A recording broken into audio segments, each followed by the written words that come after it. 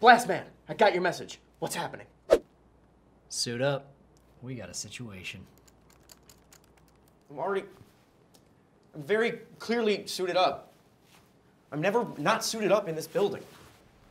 Kick the tires and light the other tires. I'm sure you think that sounded... Bag 'em and tag 'em. What did you call me here for? God, there's a supervillain at large at the local hospital, and all of the major superheroes are stuck in space or fucking whatever. So it's up to us. A supervillain. An actual supervillain. That's amazing. I know.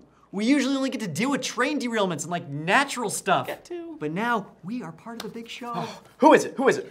Maybe I'll use my super speed to run around them and cause a tornado and catch him. Yeah, and I'll blast him with my blast powers.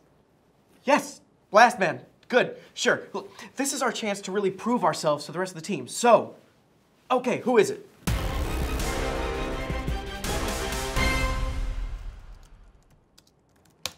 Hey. Really? She's not even wearing armor or anything. Yeah, she's not. All right, what's her deal? I don't know. Her file doesn't say if she's single, but I mean, she looks down. Like, what are her superpowers? What are... Okay, it looks like she's just a general mayhem type of villain. Some people just want to watch the world burn. Okay. And some people want to turn the world around and bend it over a little. Okay. And maybe try this like one position where the world is upside down, but you know, has to hold that position. It's like standing in a handstand kind of thing, but I'm behind and kind of above, and I'm just like delicately dipping.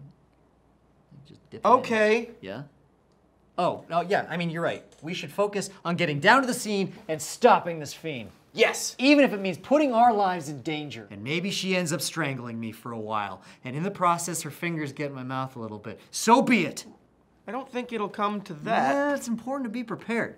I mean, she could get the drop on us down there. She could show up and like surprise us from behind and then trap our necks with like her thighs, for example, or hot thighs, for example. And then we're just stuck and like her thighs are around our neck and it's just like right here and it's, you know, so be it. Okay, we're not gonna take this case. Well, yes. We can stop and get condoms and whips on the way. I know a place. No, I'm not worried about condoms. Oh, thank God. Yo, I don't like them either, dude. It feels so good to talk about this openly. I do not like the feeling. I can't get anything out. I mean, we're not taking the case because you're clearly attracted to our supervillain. No, my eagerness is all about justice and has nothing to do with her mouth. Like the sexy horse thing she's got going on, the way her teeth do it thing. I'm gonna call the actual police on this one. No. Okay, yeah, actually that's probably for the best. Do you actually know a place that has condoms and whips? Same place, same Whips, store? Gatorade, beef jerky, disposable cameras that can take a hell of a beating. Yeah, pretty much everything you need. For life? Glad we don't hang out outside of work. Yeah, it's probably for the best. Hey, thanks for watching that video. Make sure to like and subscribe our... That's the joke.